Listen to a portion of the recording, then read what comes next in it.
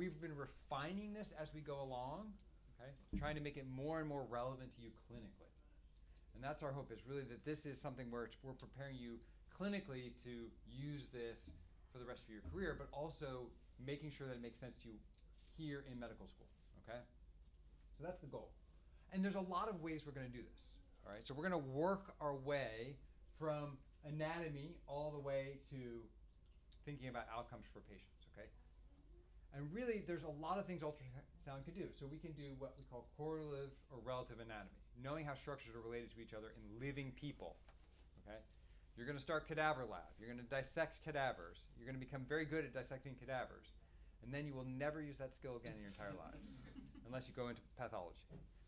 It's not a helpful skill to be able to dissect a cadaver, because you just never have to deal with cadavers again, right? But if I tell you how to look at people's anatomy in real humans and how their anatomy is related to other parts of their body, right? How their arteries and veins are related in a real person by ultrasound, that's something you can use for the rest of your life. And it is important.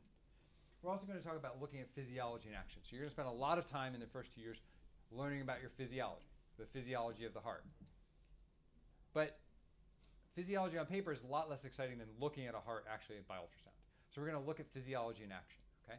And then we're going to think about what do we actually do clinically as physicians? Why are we teaching you all this stuff? Well, ultimately the goal is, as physicians, is when a sick patient comes to you and says, my stomach hurts, that you can generate a list of potential problems that are causing that. Okay? Almost never in medicine will they come in and say, this is my problem, and you say, oh, well, this is definitely what you have.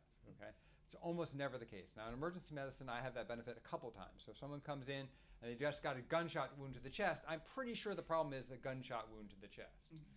But that's a rarity. Okay? Most of the time they come in with non-specific complaints, and I have to develop what's called a differential diagnosis. Okay? That's a list of potential things that could be wrong with them. And then I have to figure out, how do I prioritize that differential diagnosis? Well, ultrasound's really helpful. Okay? Because I can do things, I can put an ultrasound probe on their heart or on their liver or on their gallbladder, and it can tell me a little bit more about what's going on with the patient, and I can refine my differential diagnosis based on that. Ultimately, the hope is to make you guys better doctors. By having all these skills and developing them over 4 years of medical school, you're going to be better physicians, okay? Even if you never use ultrasound in clinical practice after this, knowing how ultrasound can help you change your differential diagnosis and look at physiology is going to make you better physicians in the long run. We also want to make you better students, okay? So it's not just about the long-term goal, it's about the short-term goal. And the way that we were trying to do that is to use ultrasound that targets the things you're learning. So in first year, you guys spend a lot of time learning anatomy. So we're really going to focus ultrasound training around anatomy during our first year. And I'm talking a little bit about anatomy and how that relates to the physical diagnosis skills you're learning in PD. Okay? And then second year, we go into more pathology.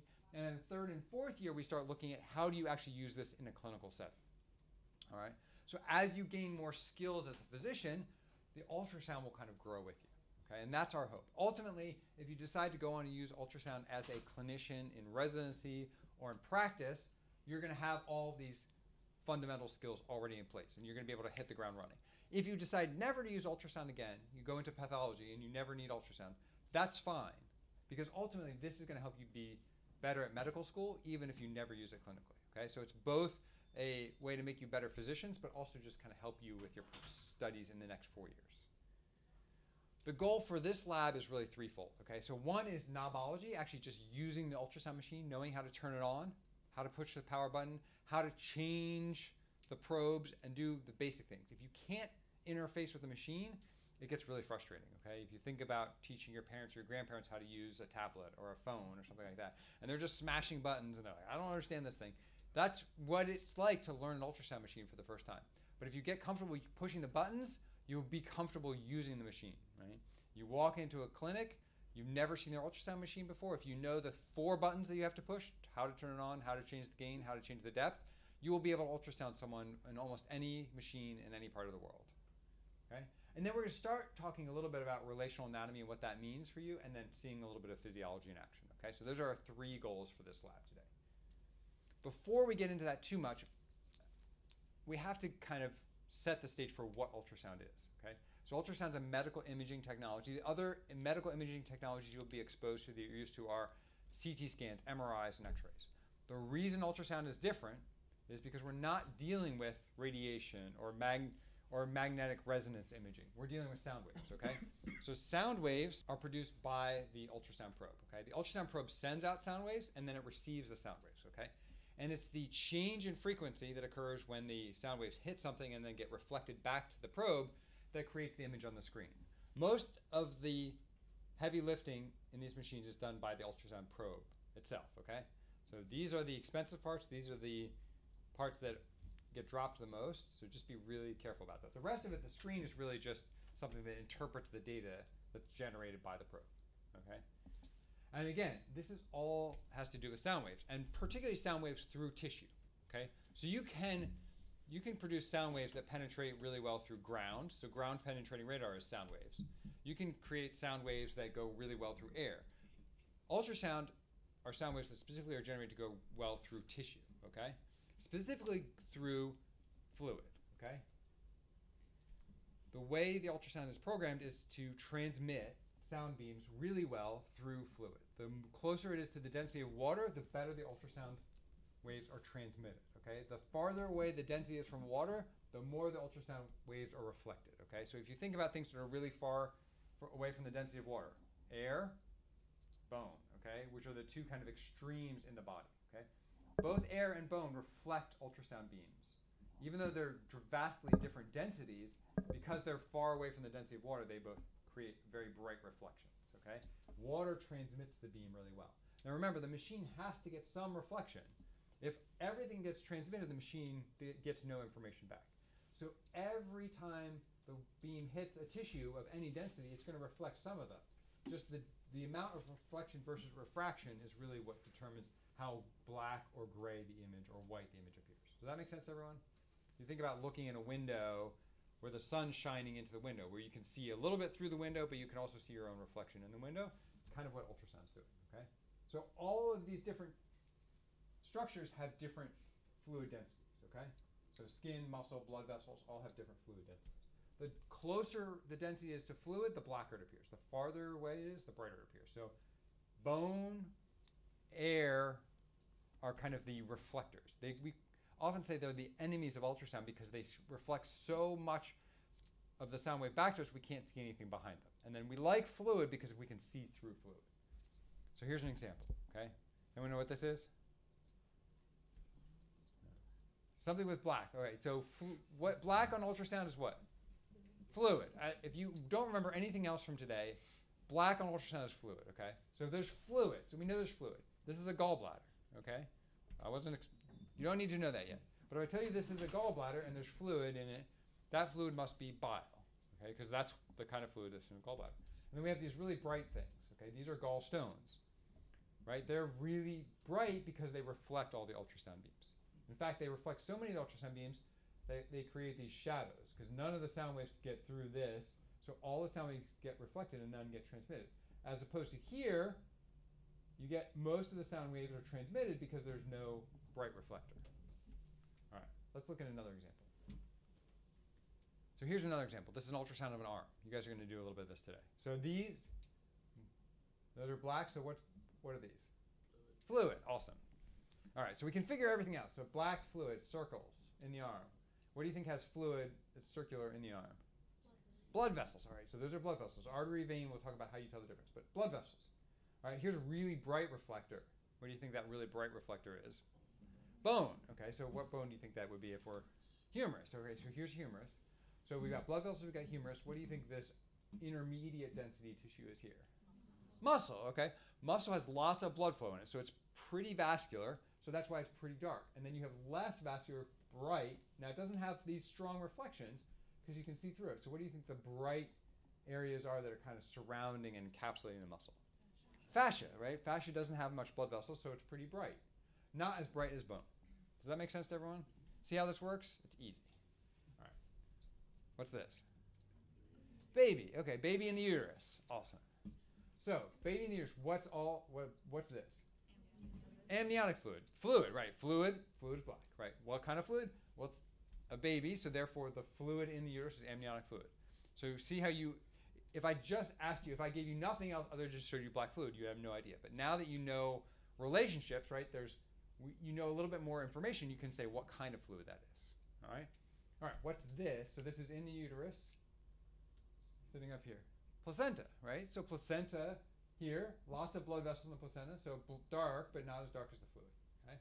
What do you think this little fluid-filled blob in the chest is? Heart, right? Full of blood. Okay? What else? So what do you think these are right here? Above the heart, in the chest? Lungs. But we said air reflects the ultrasound beam. So why isn't this reflecting the ultrasound beam? Yeah, there's no air in the lungs yet, right? This is a fetus. You don't have air in fetal lungs. It's fluid in the fetal lungs right now. So they're dark because there's still fluid. What do you think all of these are back here? Spine, and then what else in the chest wall that are reflecting? Ribs, yeah. So ribs, there's our bones, bright shadow, and then the spine behind it reflecting, right? So see how that works? Dark, bright, and you can kind of figure out what's going on in the image just by knowing how bright or dark the image is, okay? All fluid is black by ultrasound, okay? Which means you have to use your clinical knowledge to figure out what kind of fluid it is. So this is water. That's blood and a blood vessel. This is fluid in a cyst, okay? They all look the same. They all look just as black. Telling the difference requires using your brain, okay? So the more you learn about pathology, the more you can say, well, if I know where something is, and I know it's filled with fluid, the more I can guess about what kind of fluid that might be. All right? It's hard at the beginning of medical school. It gets easier and easier as you go along. All right? So for your purposes, just realize that all fluid is black. And then telling what kind of fluid it is going to depend on what pathology and anatomy the patient has. All right. Cool.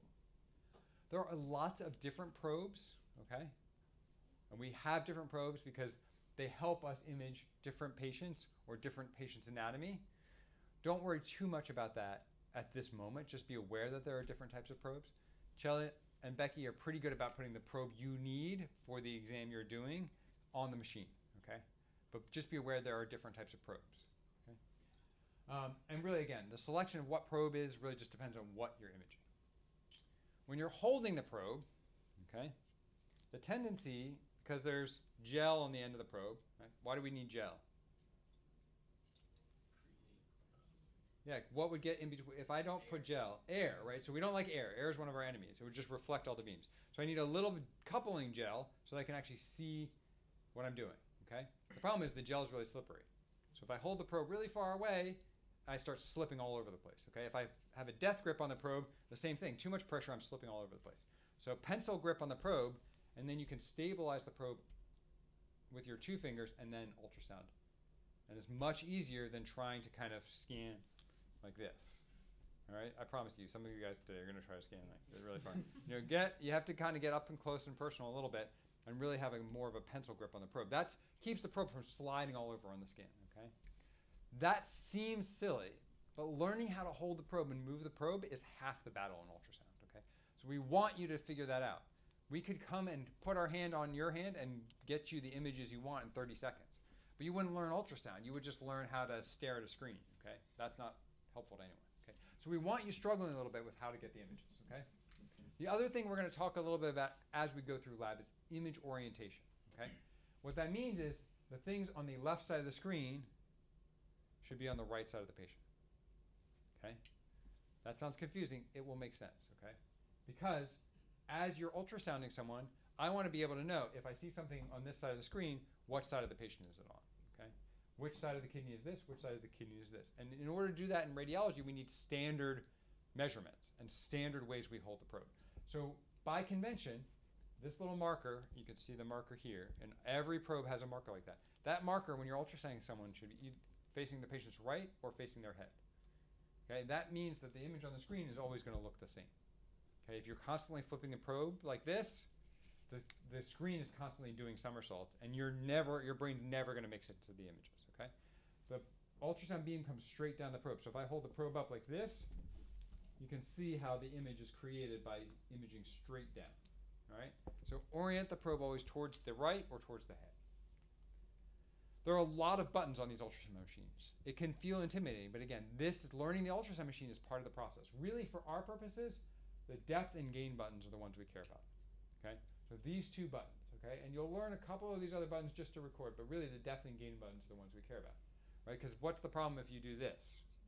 Too much gain. What can you see?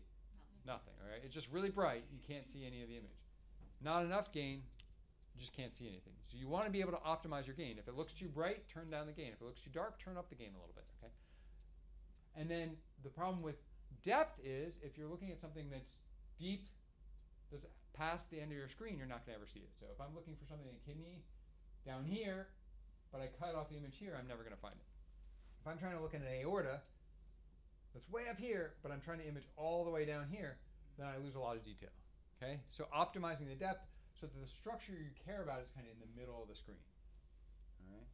That seems silly, but again, as you guys are doing this, when you're looking for the brachial artery, you're going to have depth way down here, and you're going to be looking for a brachial artery that's way up here. But if you decrease the depth, it'll be much easier to find things. Okay? So depth and gain are really the only two buttons we want you to push. Let's talk quickly about relative anatomy, okay? And why that's important. So anyone have any idea what this is? And if you don't, that's fine. Because we're going to walk through it. What's one thing you know on the screen? Fluid. Awesome. That's it. That's all you care about. All right. So fluid. It's black. So there's something with fluid in it. They're round, okay? What if I tell you something else? So here, I'm going to tell you we're looking at the neck, and this is the trachea, okay? Here's trachea. What gland sits right above the trachea, around your neck? Thyroid. Okay, so thyroid. So that's trachea, therefore that must be thyroid, okay? What's lateral to the thyroid that has lots of fluid running through it? Carotid artery and jugular vein. So carotid artery, jugular vein. See how that works? This is relative anatomy in a real live person. We can know one structure and then we can figure out what everything else is, okay? The more anatomy you learn, the better you'll be at this and the easier it'll get. Does that make sense to everyone? Telling the difference is what you get to do in lab today a little bit, all right? Telling the difference between the jugular vein up top and the carotid artery below. Why is that important? So Dr. Lyon, who's my partner, who you'll see a lot of, is now training some of our residents and faculty right now doing central lines. That's putting big catheters in central vessels. Particularly the jugular vein is often we use the jugular vein, right? So you get this huge big needle and you stab it into someone's neck and you put a catheter in their jugular vein, right? That can save lives. If you put a big catheter in their carotid artery and stab their neck with a big needle, that actually can be really life-threatening. So being able to know the difference between the vein and the artery is really medically important, okay? Because you want a catheter in that one, you never really want to put a catheter in that one. All right. So that's relative anatomy. That's how we know how things are related. What about physiology in action? So I said physiology in action. So I gave you this case, right? Morbidly obese patient was hypertensive. And I said, their blood pressure is really high. You have to take a manual blood pressure. You all did that in PD, right? Easy, hard? Not too bad, right? It took some practice. So what were you doing? So in PD, you were inflating the blood pressure cuff, occluding the artery, and then what are you listening for? Turbulent flow. Okay? So that's, so your normal flow in the artery is what kind of flow? Laminar. And if you put your stethoscope over your artery right now, what would you hear? Nothing. So you're creating turbulent flow, right? That turbulent flow starts when the pressure in the artery just starts to equal the pressure in the cuff, right? So you're letting the pressure down in the cuff until it equals the artery. And then when the pressure in the artery completely overcomes the pressure in the cuff, that's when you lose turbulent flow, right? So that's what a manual blood pressure cuff does. Anyone know how an automated blood pressure cuff works? No. All right, pretty similar concept, right? This is just the case where and the reason I say this is because 90% of the things, and just like the case I gave you, right? Most of the time, almost every clinic and every ED and every hospital bed is using automated blood pressure cuffs. And then when they don't believe the reading, then they send a medical student in and say, give me a manual blood pressure. And you're like, I haven't done a manual blood pressure in months. An automated blood pressure cuff inflates the cuff, compresses the artery, and as the cuff deflates, the artery starts to open up and then it starts to pulsate. As it pulses, it creates vibrations. And this little sensor senses the vibrations. So when it just starts pulsating, then it's sensing systole, and then when it completely stops, that's diastolic pressure. All right? Now there's a couple assumptions we make here. One, the primary assumption we make is that the artery is sitting right below the cuff. We're going to talk a little bit about why that might be a problem. So I'm going to start relative anatomy, okay? So what's this in my, I'm just getting my trachea, good. There's my artery, all right. What's this right, just lateral to trachea? Thyroid, okay, and then lateral to thyroid? Carotid artery, okay? Everyone see how that works? So when you guys are scanning each other, don't try to find the vessels. Start midline, trachea, thyroid, carotid artery. Now what's the problem? What am I missing? Jugular vein, where is it? Collapsed. Why is it collapsed? I'm pushing a little bit, so low pressure, right? So if I let off the pressure a little bit. That's crazy. Right? So you guys have a death grip and you're choking your partner to death with the probe, you're not going to see it. What's the other problem? What else am I doing that's causing a problem? I'm talking. Well, I'm standing up. Yeah. Why is that a problem? Gravity, right? So all the vein is supposed to drain blood from my brain to my heart. But gravity's doing all the work right now, okay? So the vein doesn't have to be dilated because gravity's just, all the blood's just draining. So when you're scanning each other, don't have your partner sit up, have them lay flat, right? If they lay flat, guess what? Gravity is your friend. Does that make sense? Or you can have them standing on their head if they're really talented. All right? So, what else? So other than standing on my head or laying flat, what else could I do if I'm holding the same amount of pressure? What else could I do to cause that vein to dilate? Tense up. What does that do? So why? So if I increase the pressure or resistance to venous return, what should my vein do? Dilate. So let's see. What are you tensing? So just increasing my just increasing my. So if I increase my intrathoracic pressure, so I take a deep breath in and hold it. It expands my lungs. My lungs put pressure on my SVC. My SVC creates generation, and then I tense my abdominal muscles, put more pressure on my IVC. So if I increase resistance, venous return, my vein dilates. That's physiology in action. That is much cooler. I could tell you that, and I could show you on a graph, but it's much cooler to see in person, right? Your brain will remember that. So this is physiology in action, and also relative anatomy, right? This is part of how, when I'm putting a central line in, I put pressure on it, and I make sure if it collapses, then I know that's where I put the vessel. I also make sure I'm laying people flat. So I never put a central line when someone's standing up because the vein's too small. So far so good? Makes sense. All right, let's do one more physiology in action. This relates back to the case. So why did I give you that case? Because it has nothing to do with this, right? He's hypertensive. All right, so he's hypertensive and he is morbidly obese. All right, so let's think about why that may or may not be true. So we're going to scan his brachial artery. So we're going to use relative anatomy and what we know about pressure. So veins, low pressure, high pressure? Low pressure relative to arteries, right? So relative anatomy actually becomes harder when anatomy changes. So everyone's blood vessels in their arm are a little bit different. If we're looking for an artery, what could we do to make that artery kind of stand out a little bit more? You can clench your fist. You can clench your fist, or what we can do is put pressure. So I'm just going to compress. So we're going to just compress. And when we see something pulsing,